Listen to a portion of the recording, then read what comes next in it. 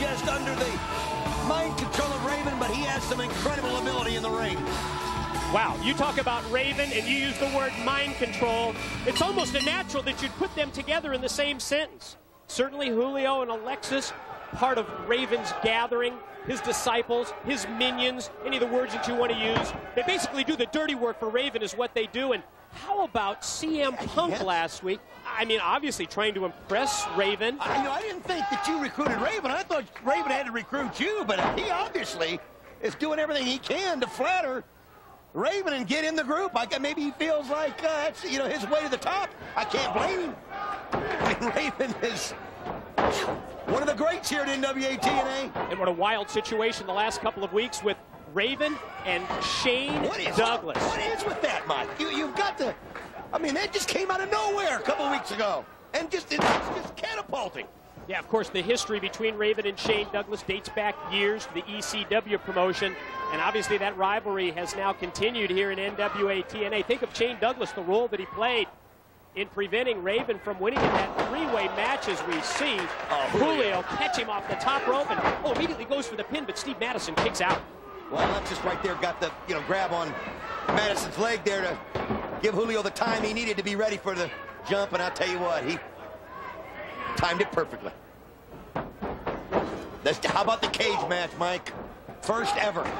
Yeah, history will be made. And I'll tell you what, I believe that AMW finally got the level playing field that they have needed. And they're going to need if they're ever to defeat Triple X. 0-4 against Triple X so far in their career. An attempt by Julio for a 2 count. No question, you can't deny the 1-loss record. But if you were to put an asterisk next to that 0-4, sort of like the Roger Harrison, his 61 home runs years ago, think about the fact that there has always been the common denominator of illegal activity, outside interference on the part of another member of Triple X, on the part of another member of Sports Entertainment Extreme. Think about it. It took an injured Low-Key to come in to get the save for Triple X last week. That's not going to be the case this Wednesday. No.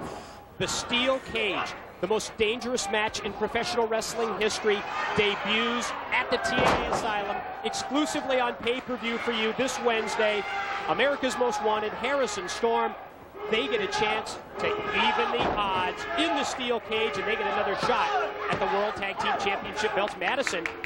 That's twice Madison's almost had Julio down and out for the count. Another pin attempt, and again, Julio able to dig down and kick out at 2.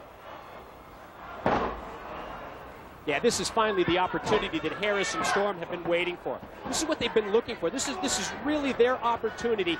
I think you called it the even playing field. It's exactly what it does. It takes that numbers game, and it's not going to be 3-on-2. It's not going to be 4-on-2. It's 2-on-2 with the tag team belts at stake this Wednesday at the TNA Asylum and exclusively on pay-per-view all throughout the United States, all throughout North America, all throughout the world. Madison back to working on the arm.